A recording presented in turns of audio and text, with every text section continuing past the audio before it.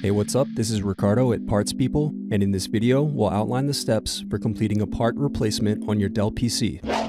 Visit our website and use this coupon for a 5% off discount.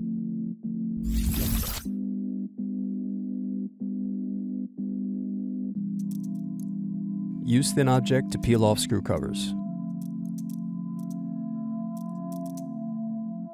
Now unscrew and remove base cover.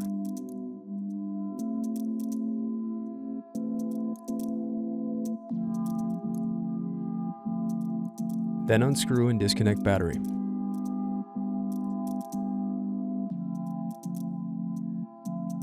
Now disconnect keyboard.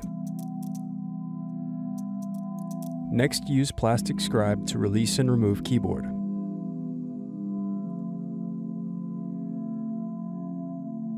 Thanks for watching. Don't forget to like and subscribe if you enjoyed this video.